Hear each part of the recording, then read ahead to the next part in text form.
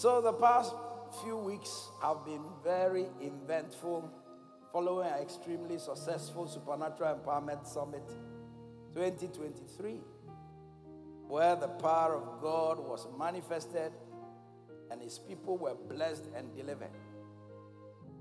Firstly, I want to express my gratitude to all of you for your unwavering support, encouragement, and intercession. Your love and dedication to our church family have not gone unnoticed, and I am proud to be your senior pastor.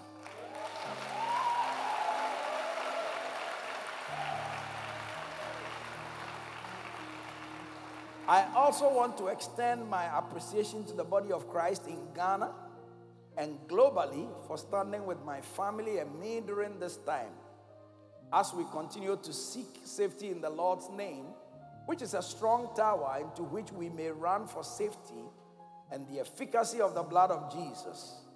I am confident that we will remain protected as children of God.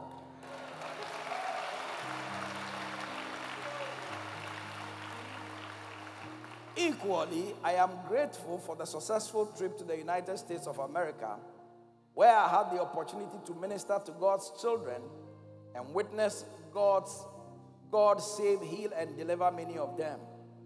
Additionally, it was an honor to receive the United States President's Lifetime Achievement Award.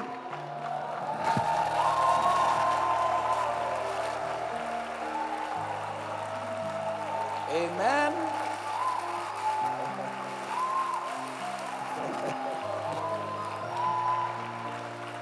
For my pastoral services, leadership, and initiatives that foster hope and healing in the lives of Americans and the international community.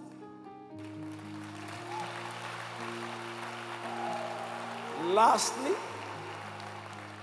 I was humbled to be invited to the office of the Secretary of State at a meeting of church leaders at the United States State Department, where I delivered a speech and met representatives of U.S. President Joe Biden. All the glory